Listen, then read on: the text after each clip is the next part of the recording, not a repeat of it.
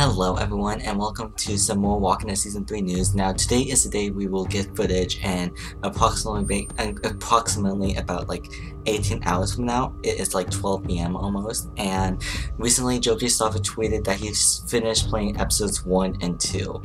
So this could lead to more speculations that possibly Walking Dead could be released monthly, possibly like Batman for example, but I don't know why it could be released monthly.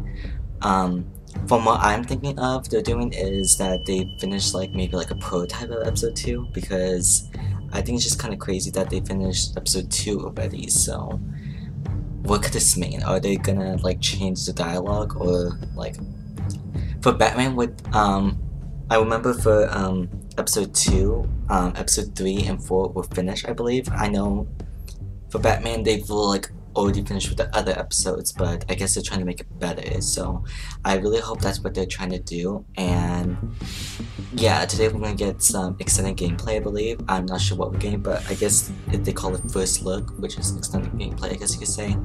And are you guys excited? I am excited, and I'm definitely gonna be watching the Game Awards thingamajiggy, and yeah.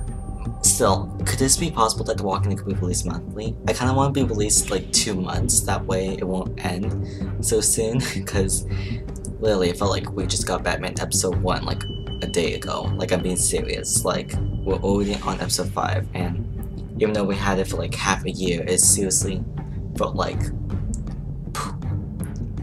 So tell me what you guys think in the comments below.